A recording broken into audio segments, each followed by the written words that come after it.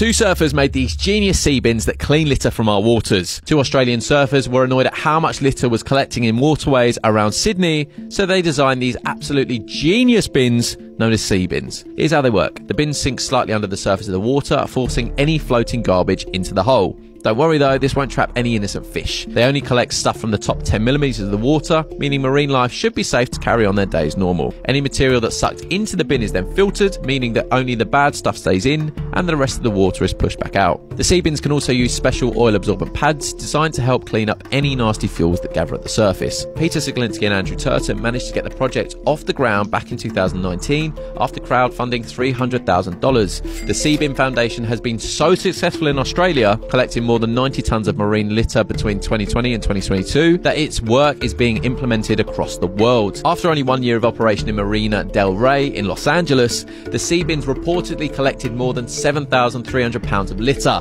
That's a hell of a lot. These guys are heroes for helping make the world a safer and cleaner place.